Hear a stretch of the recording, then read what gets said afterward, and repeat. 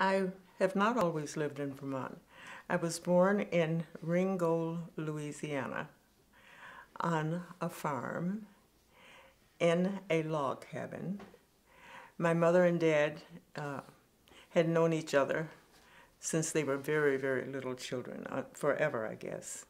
And they married when my mother was going to be 15 in December. They married in September. She was 14 in September.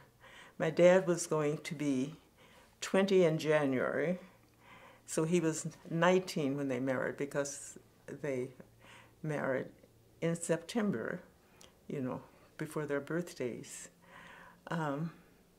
My dad parents had a farm, and tradition in those days was that when one of the children's sons married, he got an acre of land or more or less, to support himself and his wife, because it was a rural farming area in Louisiana.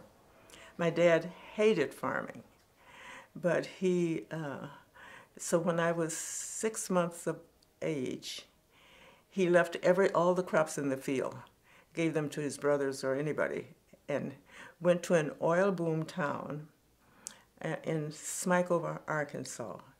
His sister and her husband had gone before him, and they loved it.